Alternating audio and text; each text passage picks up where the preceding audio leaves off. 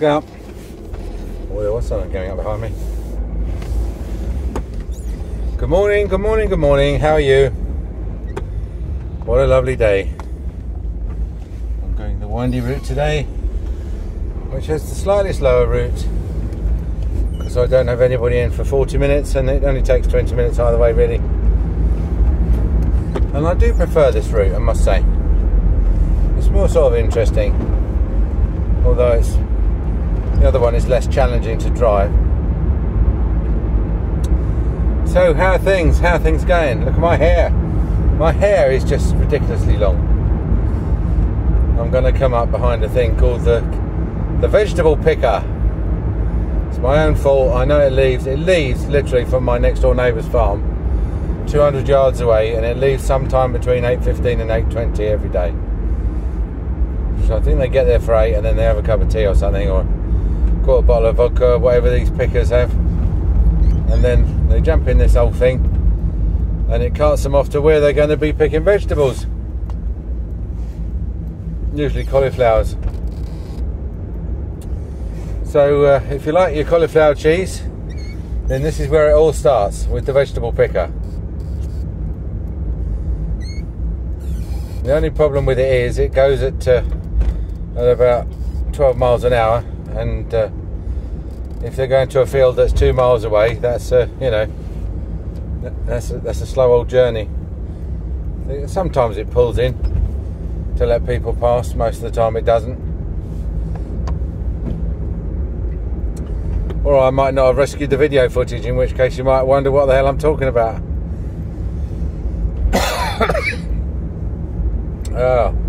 In case I forgot to say, I'd like to say hello to the one person who watches these, who got in touch with me the other day and said that they were pleased I'd started doing them again. I've got this Calaject system, which, if nothing else, these videos are useful from the point of view of product reviews, because I buy this stuff so you don't have to. And the Calaject, to recuperate for those of, I know that's the wrong word, to recuperate for those who don't didn't see my last video, is an intraligamental injection system. Looks like it's just turning right here, so I think we might be alright. And what you do is you literally just poke it on the person's gum, up the ligament, and then stand there while it beeps for about a minute or two. So we're sort of we're using it on every single patient because we want to get very quickly a very good idea of what it works on and what it doesn't. So in terms of anaesthesia, you've got regional block anaesthesia, which we tend to use on the mandible, and that's how we're all trained. And that, which is fiddly, and to be honest with you, in my hands is unreliable, and also very dose dependent. You know, you get some people who need half the standard dose, then you get other people who need twice the standard dose, and then you can't work on them literally for 20 minutes, sometimes 30 minutes, because you've got some people who go numb very quickly, and then other people who go numb very slowly. So and by the time you've sort of found out, telling you whether they're numb or not, it seems to be one of the things that people are really, really rubbish at. You know, you can say how you're feeling, are you hungry, you know, or how much pain are you in, but are you numb or not? It's something that people just completely freeze on, pun intended.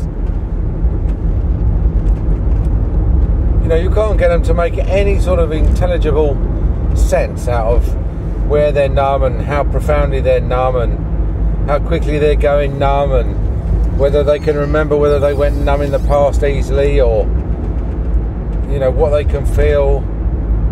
So you've got regional blocks, which are, as I say, literally hit and miss, and slow and unreliable. If you need to get something done quickly, then you've got local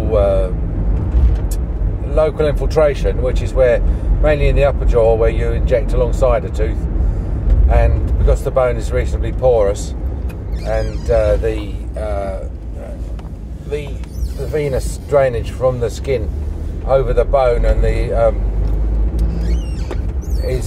tends to be partly through the bone and back up the veins to which the teeth are connected. You tend to get like a regional, a local effect, which is pretty good for top teeth. But again, if you've been in the business for a long time, you'll know that really, for most procedures that are capable of causing any significant amount of pain, you need to have some sort of palatal coverage as well. So you have to inject buccally, let's say to a 6, and palatally, certainly if you're going to extract it or anything, but even sometimes if you want to root treat it, because how are you going to get the palatal root numb if it's the buccal nerves that are in the process of dying and the palatal root is a bit behind and is still pretty viable? The patient's not going to want to have you stick a 20 reamer inside a palatal canal if you haven't had a palatal injection. So then, one up from local is, I would say, is this intraligamental now, going up in orders of numbness. And from what I can work out, it says you should use topical. And let's face it, I mean, topical only literally takes 60 seconds to work. And the way you should find this out, get your topical anaesthetic, put a bit on your own gum, and then ask yourself, when has it taken effect? When is it ceasing to have more effect? And usually that's about a minute. And then what you then do is you place the needle inside the ligament and press the button, and then it starts injecting at 0.006 milliliters a second, I think. Or if there's some funny footwork you can do on the pedal to make it jump up to 0.009 milliliters a second.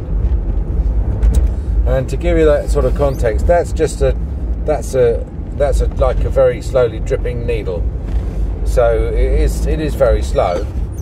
And in fact, it is possible, if the patient's sort of primed to expect some mild discomfort, a bit like they would be if they were having the COVID jab. You're going to have a vaccination, you're going to get some mild discomfort, but nothing too terrible. Then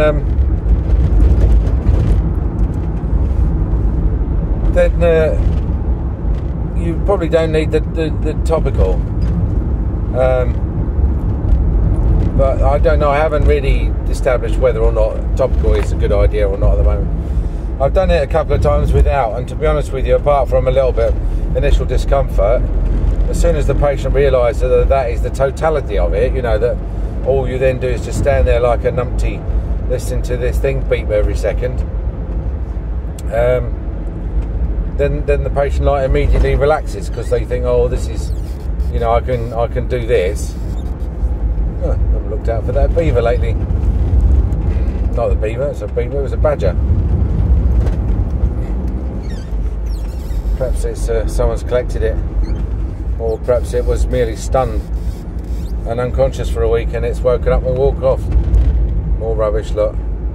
This is what I tend to prefer, the idea that it was just stunned and it's woken up and walked off. Or was it here? No, it was here, wasn't it? Is it here? Is it here? Is it here? Is it here? No, it's gone. Something's sniffed it and dragged it off. It's made a meal for something.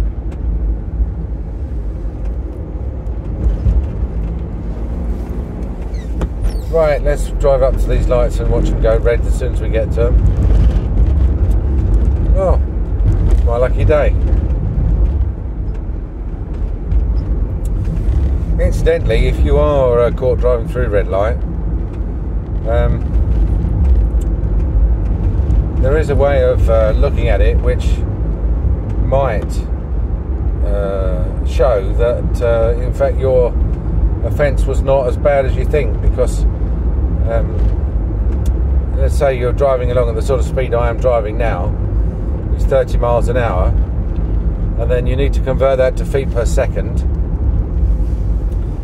And what you can do is you can say at 30 miles an hour I was driving, I don't know, 25 feet a second or whatever it is, plus you know, it took me half a second to react to the light changing, and in that time that was another 10 feet, and then by then you know, it was I judged that it wasn't safe to try and stop, and apparently that's the only defence that has occasionally worked.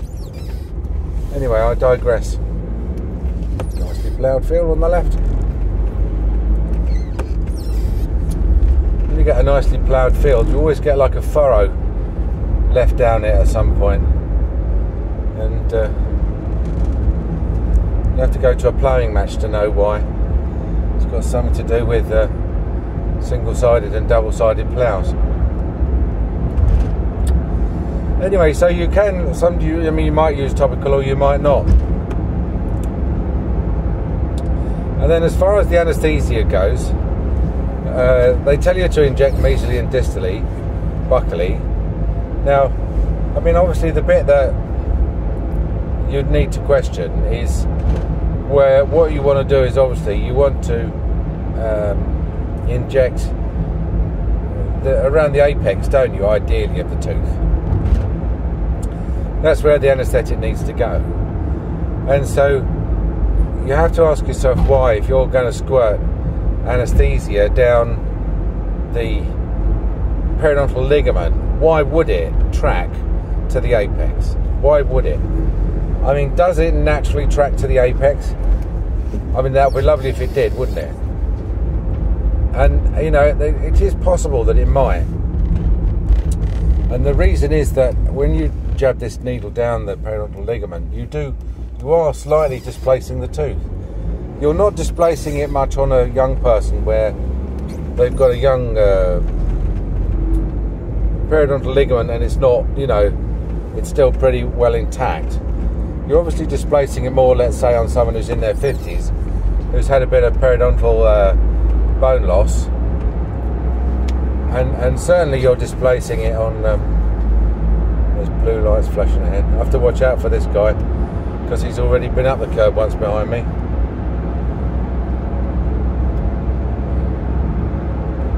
Yeah, so let's say you put the needle in and it pushes the tooth over to one side of the socket, and then theoretically that would leave it free, wouldn't it, on the other side for the anaesthetic to fill up the void, if you like, not negative pressure but the negative space that's opened up. So we'll carry on with that and then see, you know. But at the moment I've been naturally sort of pessimistic about intraligamental anaesthesia, which wasn't really taught when I was at dental school. I mean, we knew about it, but it was, you know, it wasn't a mainstream technique that you used on everybody. It does seem to be surpassing my expectations. Whether or not you need a £3,000 computer-controlled dispensing system to do that, I think there are probably, I'm sure that there were periodontal ligament injection systems. One of I remember, it looked like a grease gun. It had a sort of a lever on the side of it, so you could probably do it manually. But certainly it's very slick when you're just standing there going la la la, and the thing's beeping and the patient's going numb. There's something a bit Star Trek-y about it all. And then at the top of the list you've got intraosseous, which is the Stabident system, which is you know, this is the sort of the gold standard in terms of anaesthesia, insofar as you use a bit of topical. You then inject a small, like just a little tiny little blob of anaesthesia into the intrapapillary area, still trying to keep inside the fixed gingiva, and then literally immediately with the bony trypan in the slow handpiece create a hole which should go into the jawbone, into the cancellous bone, so through the cortical plate into the cancellous bone, which is at that point is entirely painless. And then that hole is then immediately used to inject, using a short stubby needle which you use for the local, to inject anaesthesia directly into the cancellous bone, which very quickly diffuses around the patient's teeth, and I mean literally they are then stone cold bonkers numb in 30 seconds or less, you know, less, 5 seconds, 10 seconds. And that can be miraculous for people who have been in a lot of pain and they need an instant extraction, which may well be infected and very difficult to anaesthetise normally, or where I wouldn't say that you would do it when you just wanted to work quickly, because it's fiddly and it doesn't always go entirely how you'd like it to. When it does, it's miraculous. You know, you literally put the syringe down and you pick the forceps up and you take the tooth out straight away. And there's usually, no bleeding or anything, because there's a load of adrenaline actually in the bone. So although you don't get dry sockets or anything from it, but so what are the tips and traps regarding intraosseous bone injections? Well, I would say by far and away your biggest problem is finding the bloody hole, because you create the hole and you then want to put the needle in it, and if you get the old needle in the hole you've just created straight away, you're doing very well. If it takes you a minute to find the bloody thing again, then you're still doing well, you know. Now the trick is to give your nurse the syringe and get her to orient it the same way as you're drilling the hole, and then literally put the drill down, get her to hold in the cheek out all the time so you can see what you've just done, hold the cheek out, and then get her to put the syringe straight in your hand and stuff it straight in the hole that you literally haven't taken your eyes off. Okay, that's the best way to do it, and if you do it like that, then it works really well. But the nurse has to understand her role in this. Her role is to deliver that syringe to you within 2 seconds of you taking that drill out of the hole, so you know the angle, and you know, because if you're so much as a millimetre off, half a millimetre off, that needle is so sharp it will snag on the bone around the hole, and it will give you the appearance of just butting into solid bone, and you have to go hunting around for it. Now this is not painful for the patient, but it is very stressful for you, and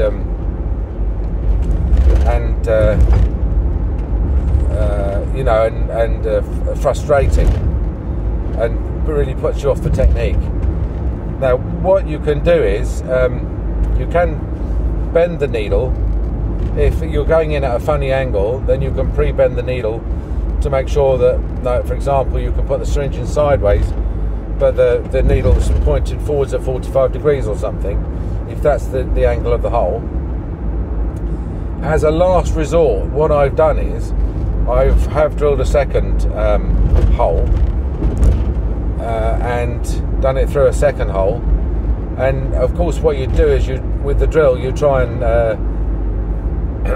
find out where the first bloody hole is and sort of try and redefine it.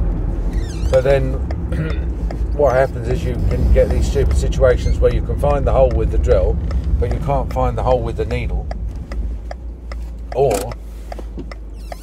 you do a second hole and then you squirt the anaesthetic in the second hole, and then it all comes squirting out the first hole. And the other thing I would say is that although in the instructions it says stay on the attached gingiva, and this is because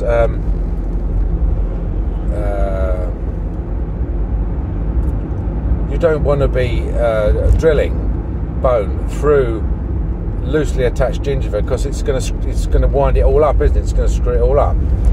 But I would say that providing the gingiva is wet enough, moist enough, you aren't really going to run into that problem, providing you're only moderately into the free gingiva. If you're drilling too far in the free gingiva, then you're not drilling in the right place anyway. And that brings me to the last problem with intraosseous anaesthesia, which is that you're really just guessing the root pattern of the teeth. Now, with experience, obviously you can do this, and it's easier to inject, let's say, between the 5 and the 6 than it is to inject, let's say, between the 2 roots of a 6, because if the roots swept back, then you might end up injecting and hitting the periodontal ligament of the 6, which the patient will feel. So sometimes what happens is that you'll sort of get through the cortical bone, and then you'll still won't, you'll get that feeling when you're putting up a curtain rail and you drill through the brick, and then you realise that behind it you've got a concrete lintel and the drill's not going to go in any further, and that's because you're trying to drill into the root. And obviously there's no point drilling into the root, because even if you squirt into the root, it's not going to get anaesthesia. So it is important that you I would say sort of stay current and check. Like, it's almost like an implant. You have to check like 3 times that you're going into the right place. Are you going down? Are you likely to strike oil? Are you going to find some cancellous bone where you're going to end up? And as I say, most of the time it works really well. That's the only few, the very, very occasionally few problems that you might have, but you can overcome all of these. And then you've always got your local or regional blocks as a backup, haven't you?